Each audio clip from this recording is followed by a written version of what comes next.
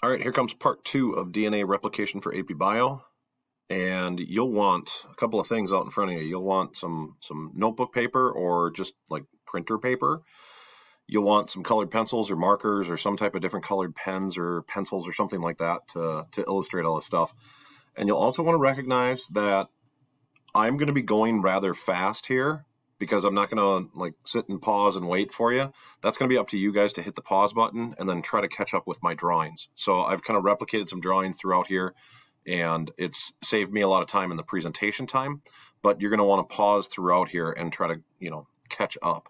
So get your materials ready. I'm going to, you go ahead and hit the pause button until you're ready with the materials, and then we'll move forward here. All right, so I'm going to get moving forward. The next frame here, these are the enzymes that are going to be involved in DNA replication. So we're going to replicate, we're going to copy our DNA, and this is a list of the enzymes. So write them down, and then as we go through this whole thing, you're going to cover them in the upcoming pictures. So you're going to have to write notes on this too, and on that piece of paper that you're hopefully drawing on. So these are the major enzymes. Now you can tell that they're enzymes because they end in ACE. And remember, enzymes also are named after the things that they work upon. So like helicase, topoisomerase, primase, all of those things have names specific to them because of their roles, because of what they do. So pause again here if you need to catch up. I'm going to move forward, but you'll need to write down those terms first, and then we'll start using them throughout our drawings. So moving forward. Here we go. The first thing I want to talk about is this thing called the replication bubble and helicase. So in general, an idea here is this, and I'm going to try to hold this up here. Sorry for my camera work and my up-close face there. Ultimately, if you have a stretch of DNA, it is going to be, your general idea here is that DNA is that double helix. I'm going to lay it out on its side here and kind of draw this as best as I can. Well, that's not so bad, right? So I'm implying that the sides here, again, are made out of sugars and phosphates, and that if I drew little lines across here, if I drew these little lines across here, that would be implying that those would be made up of two chemicals at a time. Each line, each rung would be made up of an A and a T or a C and a G. So that's our general idea here. Now, when DNA replicates, when it actually copies itself, if you were to design it or I were to design it, it would be nice and easy if we started at an end and we just said, all right, let's just unzip this thing, let's pull it apart, and let's make copies as we just kind of roll along. But DNA is way too long. You got to remember that these things are thousands and thousands of base pairs long. So, it's not just one rung or two rungs or three rungs or four or five. It's literally like chromosome number 1 is something like like 37,000 base pairs long or 120,000 base pairs long. It is ridiculously long stuff. And so what happens here is these enzymes don't work at the ends. What they do is they collectively work at a place called the replication bubble. And there's multiple bubbles along the whole thing, all doing the same exact thing all at the same time. So there's an enzyme that comes along called helicase. And that enzyme is used to basically wedge into the DNA and basically pry it apart and pop it open like a bubble. So it's going to look something like this. So I'm shortening a lot of this stuff here, but ultimately the DNA is going to be going along, and then all of a sudden there's going to be a wedge in there, and it's going to push that DNA open, and then it's going to continue its little string this way, okay? So again, the wedge pushes this open so the DNA flaps kind of come apart from each other.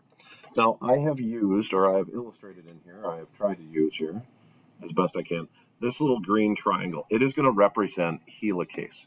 So there's going to be a helicase at each wedge here, okay, at each place. And it's going to be pushing in these directions. So it's going to be pushing along. This one is working in this direction. And this one is working in this direction. It's going that way, okay?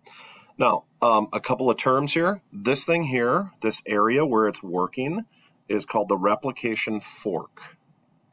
So get used to that term, replication fork, because it's like a fork in the road, right? And there's two replication forks. There's another one here too, right? And then this overall structure here, this big, it's kind of looped out and it's loosened up from each other, is called the replication bubble. So that is the replication bubble, because it actually looks like a bubble underneath a microscope when we got really good microscopes on these things. And what it's done is it is pulled apart. Helicase snaps apart the bonds that held the nucleic acids together. So what we've done here is we have taken where these were rungs, where these were steps, and it just pops them open, kind of like a zipper, right? So it opens those up, and it exposes one side and the other side. So it just basically pops this thing open.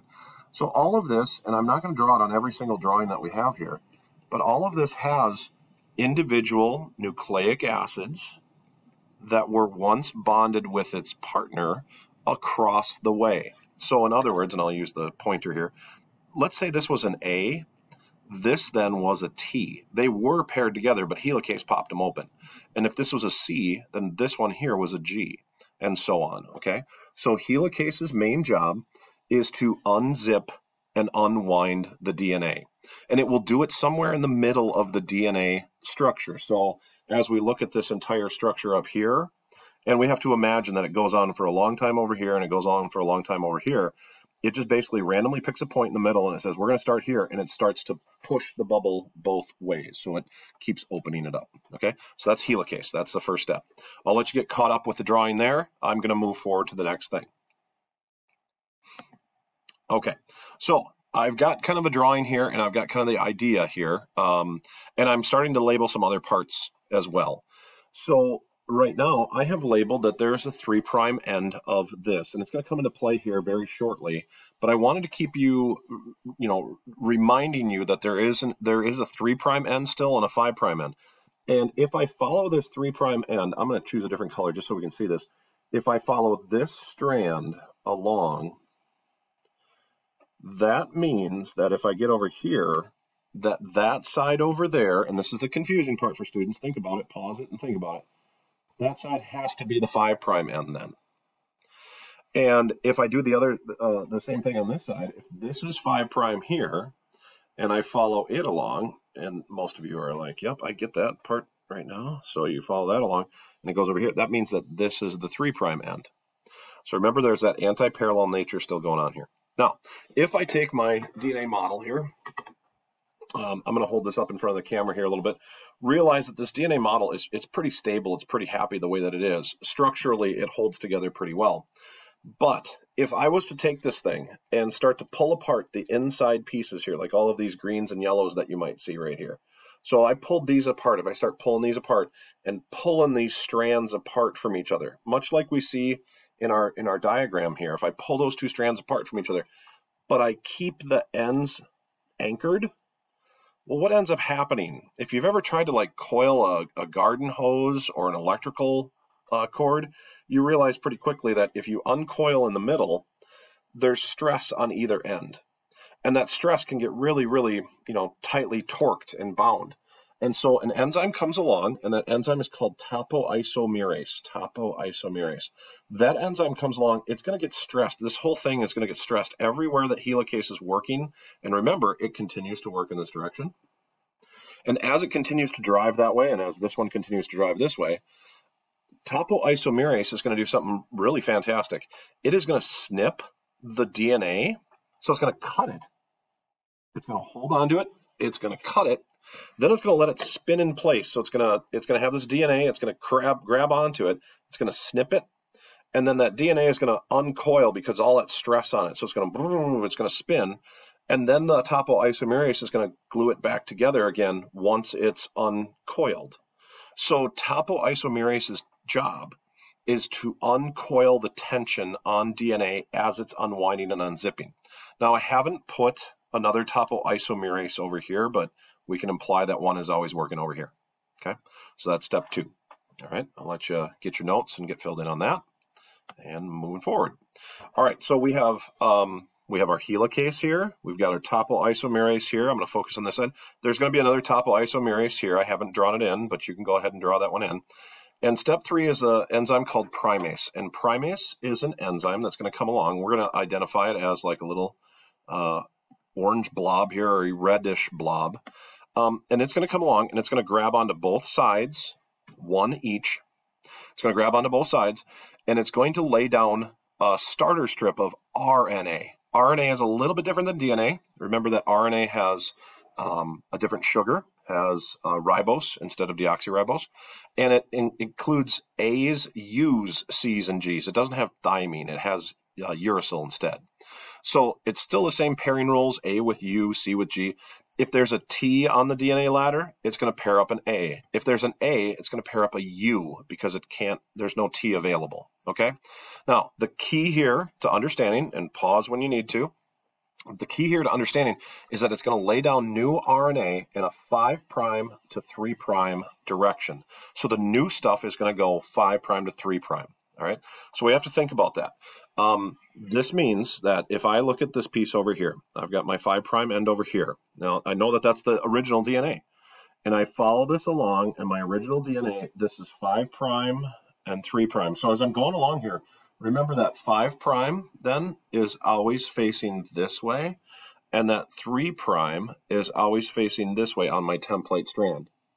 That means if I build a new strand over here, if I build a new strand, and I'll use red for my color here for primase, if I build a new strand, that means that it's going to build in this direction because this side is going to be 5' and this side is going to be 3'.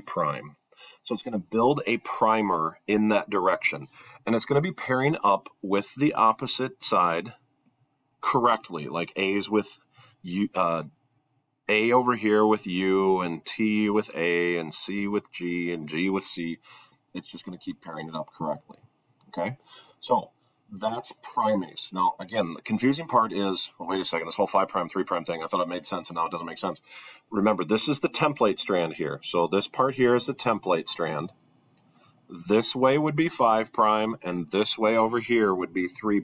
I'll put it over here. That way would be 3'. That means on the opposite side, on the new strand that's going to be built, and I'll just point out, we're building a new strand right here. We're building a new strand right there. On the new strand, it's going to be flipped. Remember, it's anti-parallel. So the new strand is going to be built in a 5' to 3' direction. An RNA primase lays down about 5 to 10 RNA pieces there just to get things started. On the opposite side, realize down here, on the opposite side, if we follow the same thinking here, here's 3'. 3' is to our left. Okay. And 5' is to our right. So 3' is to our left and 5' is to our right on this strand. Which way will it be building? Well, it's going to build the opposite way because it's going to be opposite. Remember, anti-parallel. Because this side now is going to be 5' and the new strand is going to be 3' on that side as well. And so it's going to be building along, and it's going to be making a primer there. Again, the primer is just there to keep things going. Okay, so, or to get things started. So primase gets things started by laying down primer, 5' to 3' direction. All right, I'm going to pause there. I'm going to actually stop this video, and I'm going to move on to a different part.